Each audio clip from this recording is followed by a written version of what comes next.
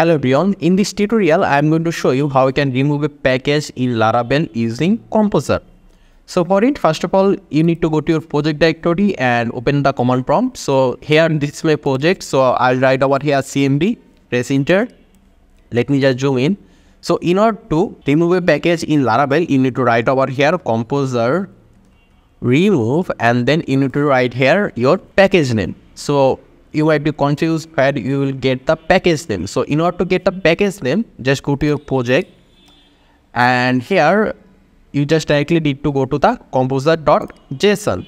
So whenever you have installed a package, you will see the package over here in the composer.json, and over here you can see I have a package over here called toaster.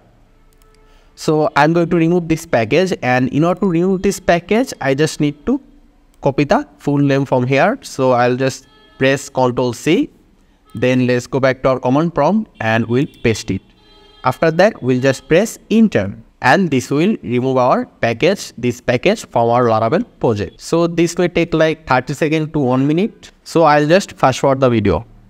So there you can see package remove is complete. So right now, if we go back to our composer.json, there you can see there is no toaster package over here, since we just removed that using the command composer remove and then the package name.